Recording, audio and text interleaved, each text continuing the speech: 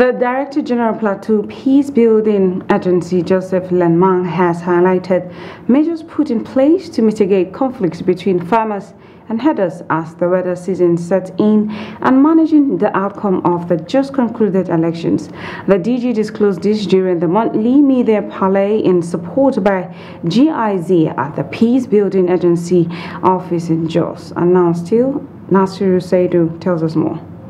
This is the monthly media parley by Plateau Peace Building Agency, and for the month of March, the parley focuses on measures put in place to mitigate conflict between farmers and herders as the wet season set in and managing the outcome of the just concluded elections.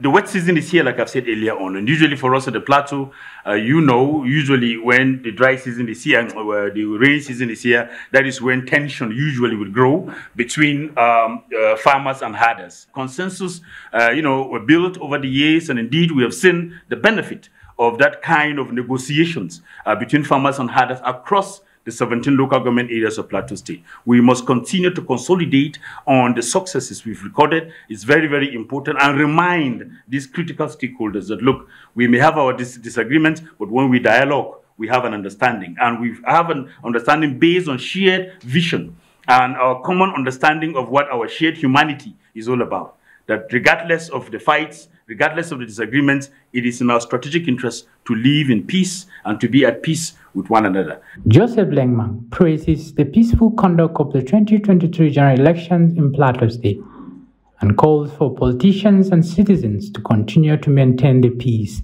To God be the glory, I think we've had a smooth, or perhaps, let me say, a peaceful election here in Plateau State.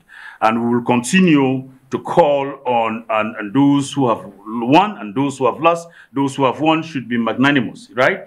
And those who have lost should also show grace in defeat.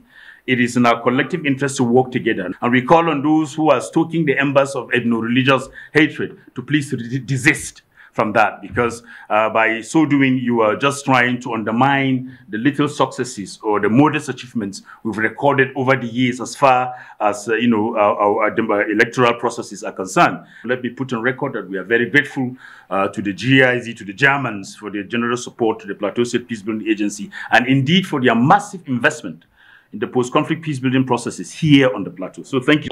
As the wet season gradually surfaces, Plateau Peace Building, in partnership with GIZ, pray that peace will continue to strive between farmers and herders and the entire community across Plateau State. Nasser Saidu, VOA TV News, Jos.